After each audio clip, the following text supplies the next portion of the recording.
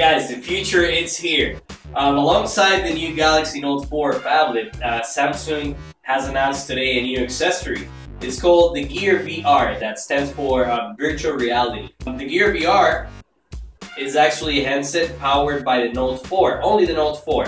The Gear VR brings to mind Google's Cardboard project. I don't know if you remember that. I'm gonna refresh your mind right now. That one uses a smartphone and cheap lenses to provide a basic 3D virtual reality experience. It's a much more complete product than Cardboard, the one that Samsung just released today. Much closer to the Oculus Rift in design and appearance, and you don't have to build it yourself. That's a good thing about it. And the Gear VR, as I said before, only uses the Note 4. It's not compatible with any other smartphone, only the Note 4. For all of its processing and display features. The Note 4 snaps into the Gear VR in front of the dual lenses that provide the 3D effect.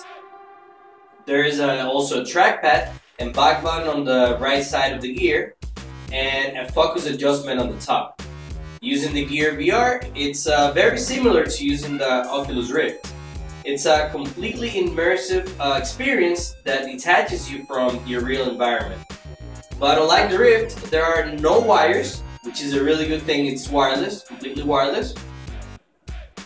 And guys, let me know what you think about the Gear VR. Great product. Leave your comments down below. This is on time. If you enjoyed this video, feel free to subscribe. If you want to watch the last videos, click here. Leave your comments down below. Also follow us on Twitter and Instagram, On Time The Show. Visit our website, ontimetheshow.com. Thank you so much for watching. This is On Time.